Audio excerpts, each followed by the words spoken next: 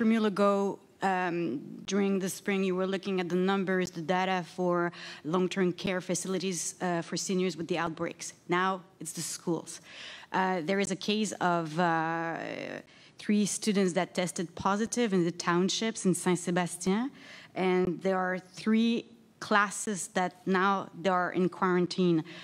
How are you sure you have the right approach regarding all the stress we see, and how would you change your strategy?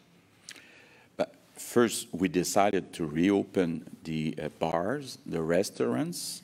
We agreed that for shows, they will allow 250 people. So these were the last decision we made, all right? Of course, the priority is to keep schools open. I think that the decision that was made to have a bubble in each classroom was the right one, because we knew that there would be some cases in different schools. And now, when we see that, we only close the classroom, not all the school. So it's helping. So far, it's under control. It's about the numbers that were expected in the different schools. But we have to be careful. We have to be careful. In total, 180 cases.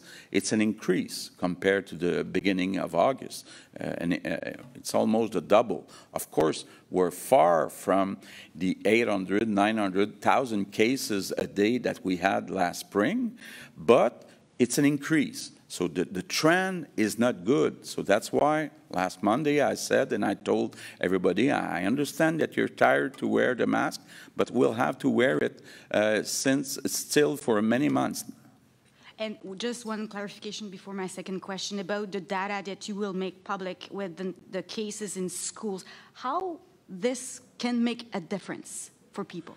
But it's a question of informing the population. I think that we have the data. We have to verify the data, making sure that the numbers given by the service centers are in agreement with public health, that they all agree about those figures. And to inform the population, it's important.